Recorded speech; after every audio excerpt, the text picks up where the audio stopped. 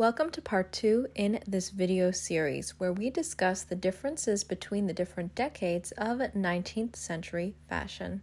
This video covers the second half of the 19th century, from the 1850s through to the 1890s, but be sure to check out part 1 to discover the fashions of the earlier portion of the century.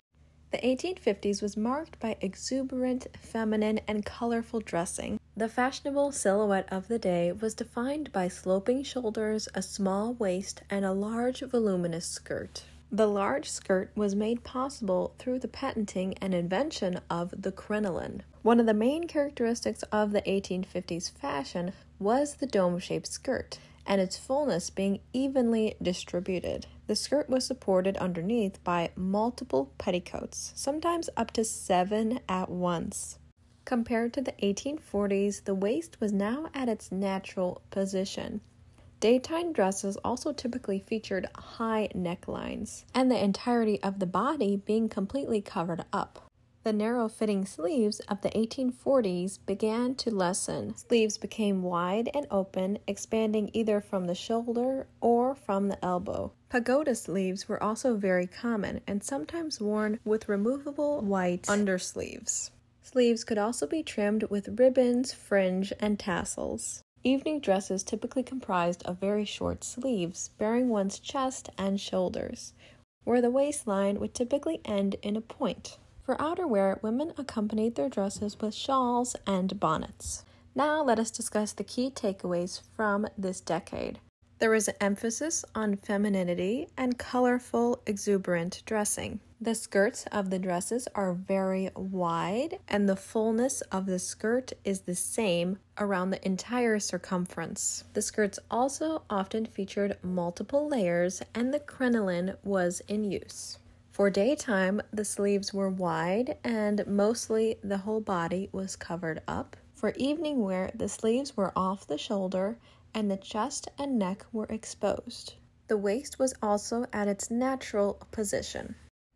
By the 1860s, we see the skirts become the widest that they have been, and by 1862, the cage crinoline begins to swing towards the back.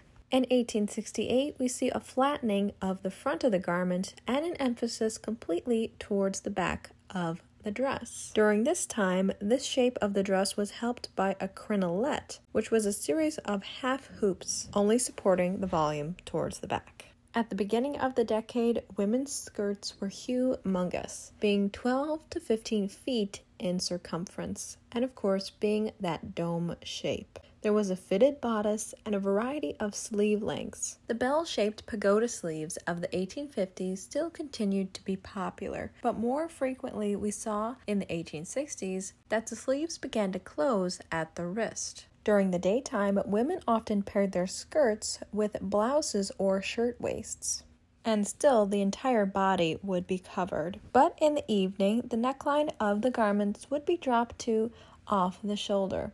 The key takeaways from this decade are as follows. There was an emphasis at the back of the dress, which increased as the decade went on. Skirts were also at their widest point in the early 1860s. We see that in the daytime, the whole body is covered up, and women often wore shirtwaists and blouses pairing with their skirts. And evening wear, the dresses are typically off the shoulder. The waist climbs up a bit above the natural waist level. At the beginning of the decade, bodices are more plain and there is more emphasis on geometrical details. But towards the end of the decade, we see more details and elements on the dresses arising. It is also important to note that in the 1860s, we see the rise of the famous designer Charles Frederick Worth, who was celebrated as the father of haute couture. In the 1870s, we see women's clothing become increasingly colorful, complex, and restrictive. In the first part of the decade, we see a silhouette that has lower, sloped shoulders, a raised waistline, a layered and heavily pleated skirt, where bodices were just as decorated as the skirts. The bodices also featured high necklines, but it was at this time that they were allowed for a V-neck or a squared neckline during the day. and these necklines were almost always trimmed with ribbons, lace, ruffles, or braided materials. There was typically an underskirt and an overskirt, and the overskirt allowed for the emphasis at the back of the dress to be even greater, and underneath, which would have been, of course, the bustle. Around 1876, the bustle collapsed into what is known as the princess line, also called the natural form era, which only lasted for a few years. The skirts became very narrow and a long train was added to the back of the dress. At this time, the waistline dropped to the natural waist in the princess looks, and the shoulders began to creep slowly upwards as the sleeves tightened, accentuating the long, slim line of the dress. In previous decades, women often wore shawls and capes for outerwear, but during this time, women opted for coats and jackets. The 1870s was very influenced by 18th century styles. The femininity, lace, and over-the-top designs were very much in vogue. Now, let's discuss the key takeaways from this time period. We see increasingly colorful, complex, and slightly restrictive garments. We see that there are bustles now, and the emphasis of the skirt is in the back, and in the beginning of the decade, we saw women wear double skirts, while later the princess line would become popular. Jackets and coats would begin to be worn for outerwear, and small hats were used instead of bonnets. Garments had increasingly extraordinary details all over, not only on the skirt, but on the bodice as well. And the main influence of this time period was from the 18th century.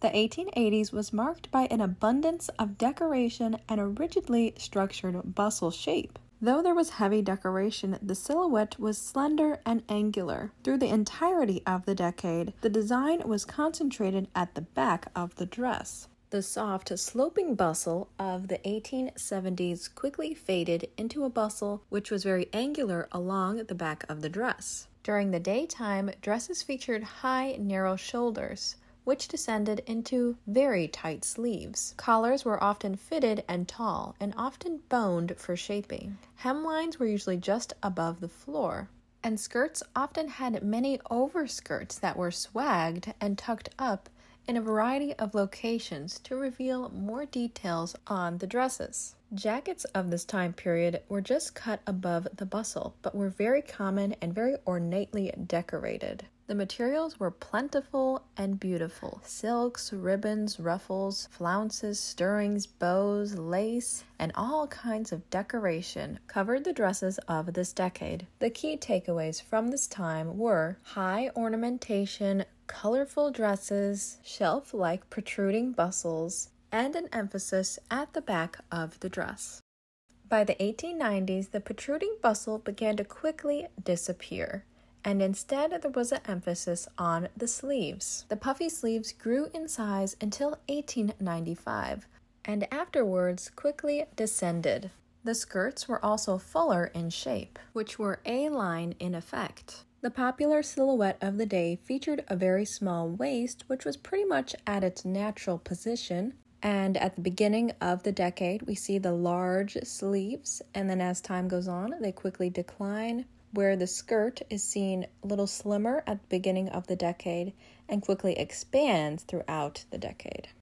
As time went on, the dresses began to feature less detail and became more plain and utilitarian for working conditions.